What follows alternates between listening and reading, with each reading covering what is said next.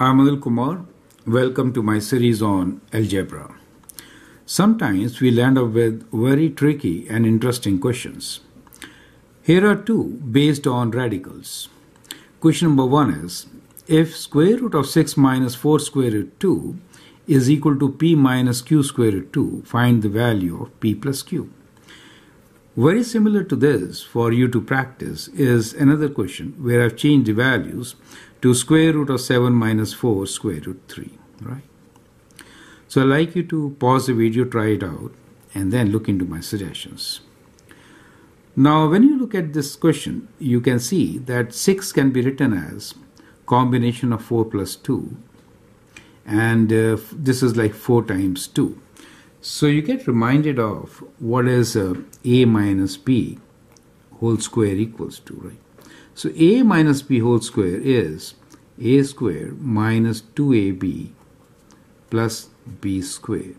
So the strategy here is to write 6 as sum of squares, right? Write 6 as sum of squares. We could also write this as a square plus b square, that is sum of squares, minus 2 times a and b, right? That is the strategy.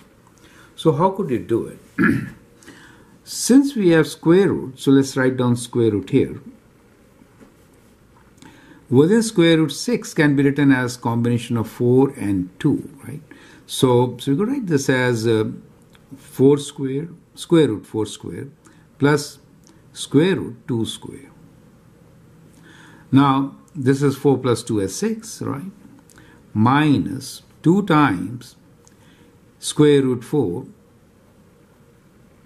times square root 2. Check. Do you get this term 4 square root 2?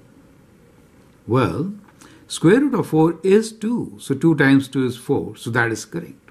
So we could actually write the left hand side as equal to. So this is the left side. So left side 6 can be written as square root of 4 square plus square root 2 square. And this term here can be written as 2 square root 4 times square root 2. Perfect.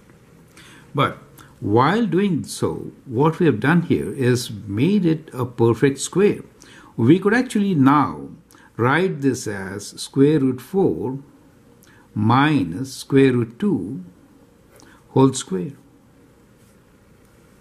Correct? Now, square and square root, we could write this as square root of 4 minus square root 2. Square root 4 is basically 2, right? So which is equal to 2 minus square root 2. Does make sense? Correct? So that is how we could write this. Now, if you compare this, let me rewrite 2 minus square root 2.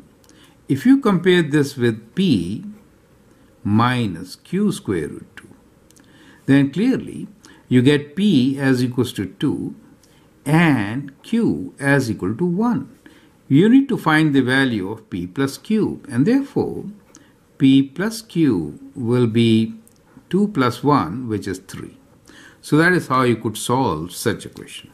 Is that clear to you? So I'd like you to adopt the same method and solve the next question. I hope the concept is clear, right? So it's kind of simple once you understand the strategy about how to go about such questions, right? So once again, let's apply the same method here. So we'll begin with this left hand side, which is square root of 7 minus 4 square root 3. 7 can be written as a combination of 4 and 3.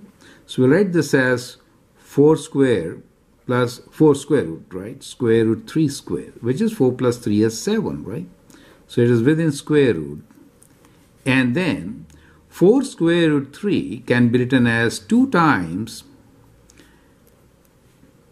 these 2, right? 2 times square root of 4, which is 2. So 2 times 2 is 4 times square root 3.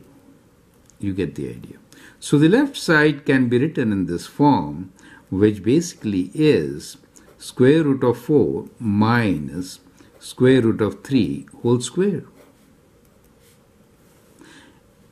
Therefore, we could now write this as square root of 4 minus square root of 3.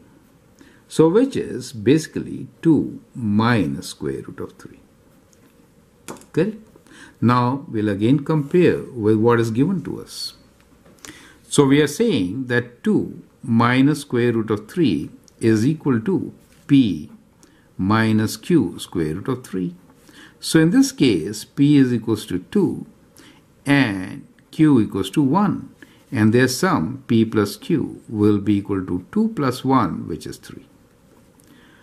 Do you see that? So that is how we are going to solve such questions. So I hope the strategy is absolutely clear. So it really helps once you understand the process, how to solve such questions which seem to be very difficult. I hope you understand and appreciate the strategy. Feel free to write your comment, share my videos with your friends, and if you like and subscribe to my videos, that'd be great. Thanks for your time and all the best.